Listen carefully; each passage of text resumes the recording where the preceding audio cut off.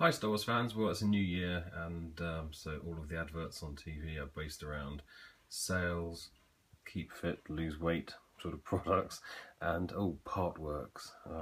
Partworks. I detest partworks.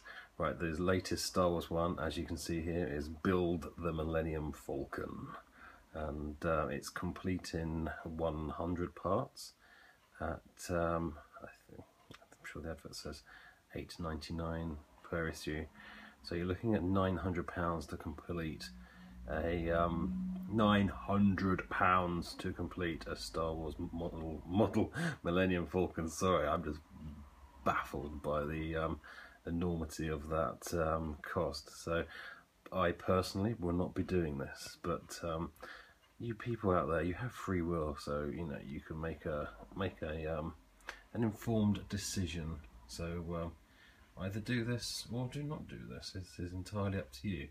But here's the advert, and see what you think.